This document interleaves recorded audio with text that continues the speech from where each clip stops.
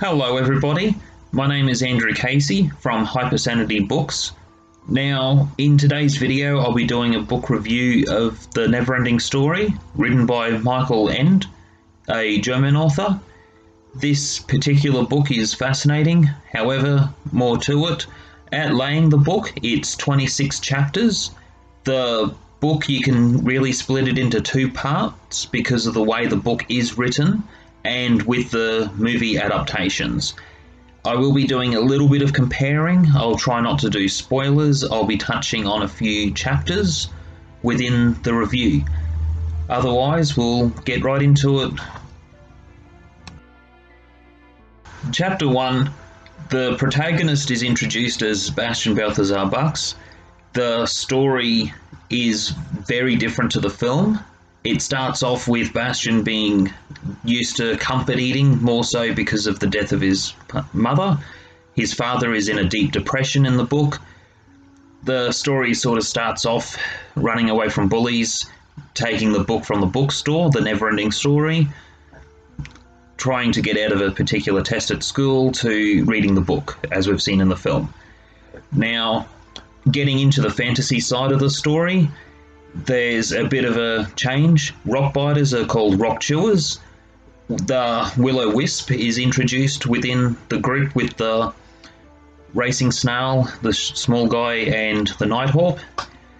Now, the book also has a few other differences when they're talking about the nothing, so it's introducing the antagonistic force. The characters in Fantasia are seeking help from the childlike empress, so the quest is to go to the ivory tower for help. Within the book there are a lot of vast differences to the film. I won't be able to touch on all of them, and some things can be definitely overlooked. However, starting off with the story, it was quite intriguing, especially when you're growing up with the movie The Neverending Story. So the first half is based off, the movie is based off the first half of the book. So getting more into it, in the ivory tower, they hear about the Empress being sick and a quest for Atreyu to find a cure for the childlike Empress. So that's where the story is beginning through. There are a lot of italics in the first half of the book because it focuses on Bastian reading the Neverending Story while he's in the attic at school. So it can have a few parts that are hard to read when it's lengthy paragraphs in italics. However, it's a small gripe and overlook anyway, because the story is quite intriguing and it's a good way of splitting up the story, the way this book was written. I can't say this word properly. I'll just read the end of the chapter. And finally, 3 days after that, Pyrocrenizak Ruck, the rock chewer, appeared. He came plodding along on foot, for in a sudden frenzy of hunger he had eaten his stone bicycle. So that was another interesting point I quite enjoyed with the book, that the rock biter ate his bike. So that was a little bit more to finishing, and then it gets into the next chapter, Atreyu's mission. The story's moving along, so Bastian's reading The Neverending Story, he's the protagonist. However, he's seeing the protagonist as Atreyu in The Neverending Story. So following Atreyu's story, there's a point of seeing Morla, the Ancient One. So within that part, it leads into the Swamps of Sadness, as we know from the film. It was very different because the horse is talking and saying he wants to die within the Swamps of Sadness. So a very different take. The movie scene was quite a big part of film history. Within the book, it was very different to hearing a horse talk, of course. So moving along, it gets into, there's a lot of differences to a bit of a fight that happens before and after, leads into finding the luck dragon, which Falcor looks more like an actual dragon. Within getting to the meeting up with Gmork, there's the talk about the three gates. In the movie, there's two gates, the Sphinx's Gate and the Magic Mirror Gate. With this one, it is three gates, where the first gate is the Riddle Gate, Magic Mirror Gate, and the No Key Gate, leading towards the Southern Oracle, which is a variety of towers. The author did not like the movie because of the Sphinxes. In the book, there's a little bit of an illustration of two male sphinxes, and the male sphinxes keep their eyes closed to allow him to pass through, as opposed to the film. The author didn't like the statues because they had female anatomy and felt that they were cheap like hookers. So he referred to the movie as revolting, mostly because of that, which is his own right. So the adaptation can be vastly different, where in the book it was a very different perspective to see from the author's creativity. So moving along, there's three gates. So it comes into the Magic Mirror Gate, where Bastian is reading the book and seeing Atreyu, and Atreyu is seeing Bastian in the mirror. So that was quite an interesting take again as well, before walking into the mirror. Atreyu is knocked off the Luck Dragon Felkor by 4 air elementals. It doesn't have the interaction of him meeting Rockbiter and Rockbiter giving up. That was a dramatic scene that was added in by film. However, in the book, he, instead of seeing pictures of the adventure so far, he's faced off with Gmork in a place known as Spook City, where they face off. Gaia, a dark princess, has an enchanted chain put on, keeping Gmork there, to what is explained. They do have their conflict. Atreyu wins. Nothing is tearing up Fantasia more, so there's the rush to the Ivory Tower. Different within the climax leading up within the first half of the book. In this part, it is showing Bastian more being worried about his appearance, his physical appearance, to his overeating, as opposed to his father's words in the movie. He is more worried about how Atreyu would see him, or how the Empress would see him. That is where coming to save them is not going to happen by giving the Empress the new name, to what the Southern Oracle was previously saying, or Urola. Now, this introduced another character that is Old Man of Wandering Mountain. This character was in The Neverending Story 3, the film. However, in the book, he was introduced at this point where the childlike Empress is seeing that Bastian can't get it together, so she's seeking counsel from him. So as he's going back to the beginning of the book and relaying things back to Bastian to prove something to him, there's also the red text that's going into the book as the events are currently happening. I found that to be quite fascinating. I quite like this character. I really prefer to forget The Neverending Story 3, the film. I didn't see how it was necessary. It just was a completely awful movie. However, within the book, I quite like how this character came into the story and how he was quite bold and strong. This led into a very different climax. Without trying to spoil it, I do apologise. However, the introduction of a particularly awesome character, I have to say, I quite liked. So that leads into the end of the first half of the book, moving into the second half. Focusing on the front cover for a moment, Bastian is sitting on a lion, not the luck dragon. There's a misinterpretation there. This particular character, Gorogaman, I can't say a lot of names right, so please don't kill me. It's fantasy fiction, it gets a bit tricky. With this type of character, it was a magical lion. Wherever it goes, a desert goes with it. It is known as the many-coloured death. It changes colour.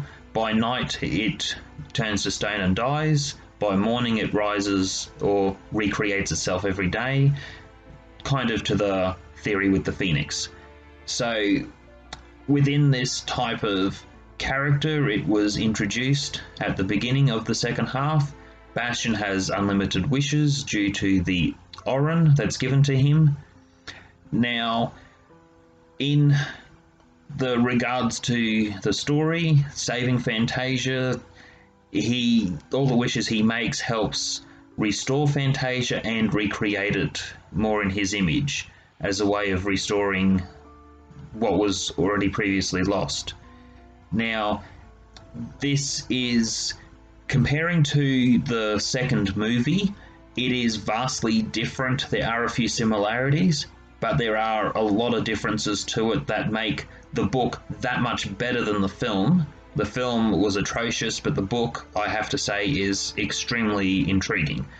So moving along, there's a few scenes that eventually lead to Bastian meeting up with Atreyu.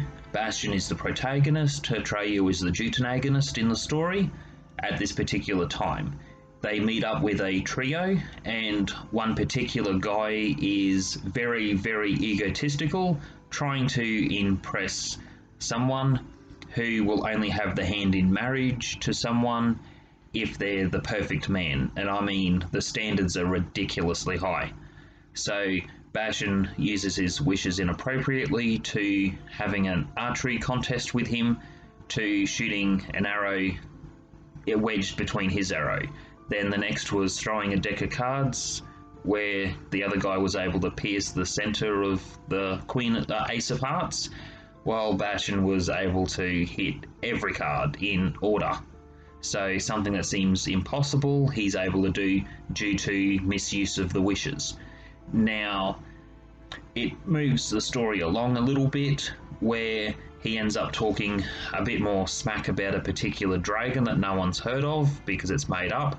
So the wishes then create the dragon out of nothing, and to the dragon's location, a weapon of choice to killing the dragon, etc. So there is a particular part I do like with this, how it introduces these other three characters, where one is a protagonist in his own right, and it worked really well how this worked into the story, and they're not in the movie. I will read a part of the book right now. As for hero Hyrenrek, he actually succeeded in reaching Morgul, the land of the Coldfire.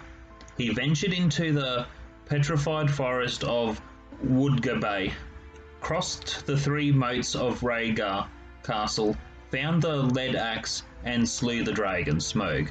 Then he brought Olmar back to her father. At that point, she would gladly have married him, but by then he didn't want her anymore.